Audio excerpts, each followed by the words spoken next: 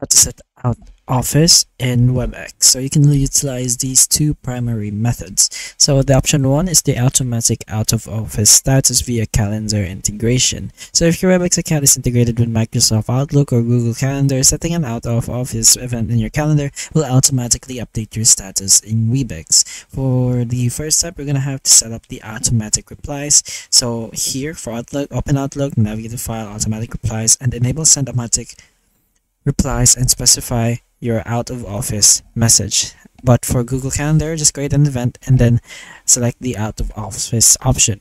So you're gonna have to ensure that the calendar integration with Webex is going on. So you verify that your calendar is integrated with Webex. So once set, your Webex status will display a flight icon indicating you're out of office. Now your second option is to manually set a custom status in Webex. So if you prefer to do that, you can go ahead and follow this method. So once you open the Webex app, just go ahead and set custom status. So select the set a status. After clicking on your profile picture, you should be able to find this thing.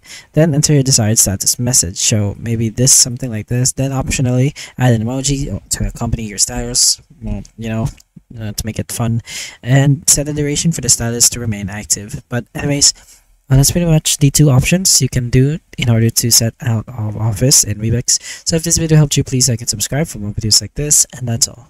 Thank you.